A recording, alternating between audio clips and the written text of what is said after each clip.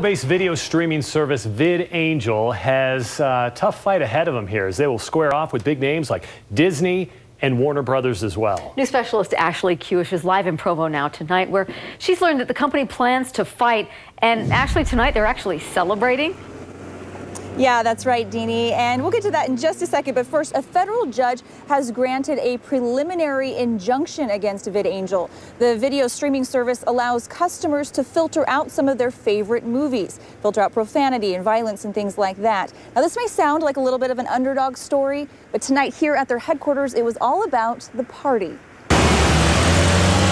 How's the food, everyone? In this building on Provo's Center Street. Excellent. You'll find families, friends, and an overall festive atmosphere.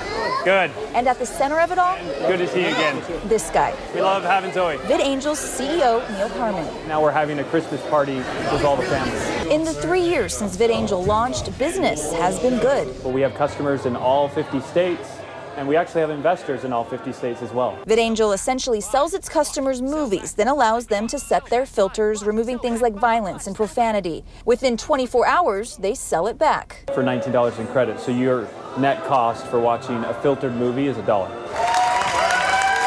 You may think the CEO wouldn't be celebrating the day after finding out the big studios scored a small victory, but he is. In fact, they're expanding. And all this, not just a Christmas party, but the setting for a major announcement. We are launching VidAngel Studios.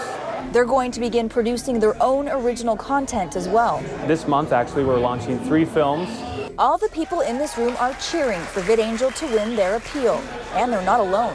Supporters from all over the country have donated close to $10 million to help the legal fight. We're really excited about this program. A battle headquartered in this building on Center Street. Well, this building was one of the only bars and nightclubs in Provo, and we joke that we managed to filter the only bar in Provo.